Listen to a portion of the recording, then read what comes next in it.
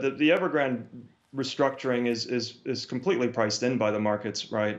But what we've seen is a lot of contagion spreading to other developers. Yeah, Chinese single B spreads continue to be sort of hovering around a level of around 17% above treasuries, which prices in another 30% default rate, kind of looking out for about the next 12 months. And that really is quite excessive. It's very rare to see a sector price in this much downside. And so the reason we're optimistic, obviously, is not that we have some sort of grand vision and we can see past all of the uncertainty that's in the market today. We recognize that there is a lot of uncertainty today, and stock picking is very important in terms of where you place your exposure. But in terms of valuation, what's reflected in the price, how much negativity and pessimism is in the price? I mean, it's quite historic in terms of what we're seeing. And so we think that is the opportunity, especially in a world where so much else is priced quite close to perfection. Seeing a market like this, which is a large market available to global investors, seeing it priced to such levels of distress, that is the opportunity at the moment.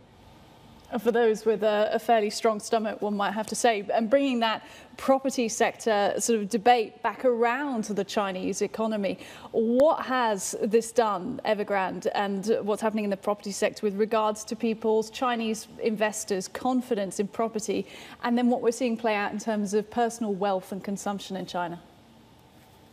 Yeah, so the Chinese property sector is really one of the most important sectors to the Chinese domestic economy.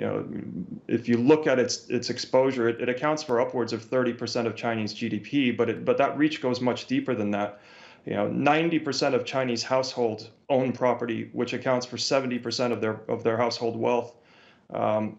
And sort of provincial level and city level governments generally rely on land sales for roughly 30% or so of their own revenues, right? And these land sales are done to developers. So maintaining a degree of stability, which is really kind of one of the core arguments of the current government in terms of what it brings to the table for China. Maintaining that stability, that social stability and that economic stability, we think is an imperative. Yes, there's a lot of volatility.